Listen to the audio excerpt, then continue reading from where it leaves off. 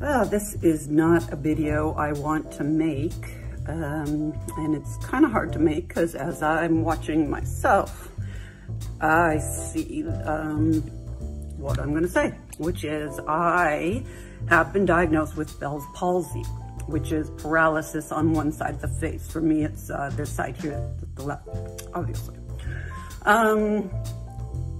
So I got it about 2 weeks after getting my vaccine. And I had a rough go with the vaccine, and I guess still am. But I have to say that I would do it again because it's what we have to do to see people. So, I don't know why I'm making this video, but here's my word smile. I feel a genuine sense of sadness for this woman. I want to make it clear that the purpose of this video is not to in any way attack this actress, to kind of demean her. You know, I feel sorry. I feel sorry for her that she has contracted Bell's palsy from the jabs, and her life will probably never quite be the same again. So I just want to make that very clear. What I do not understand here is the I would do it again.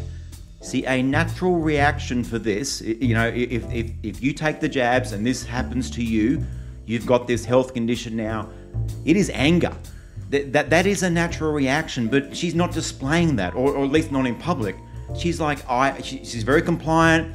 I would do it again, and that's what we have to do. I do not understand that aspect of what she's saying here. Like I said, I'm very sorry.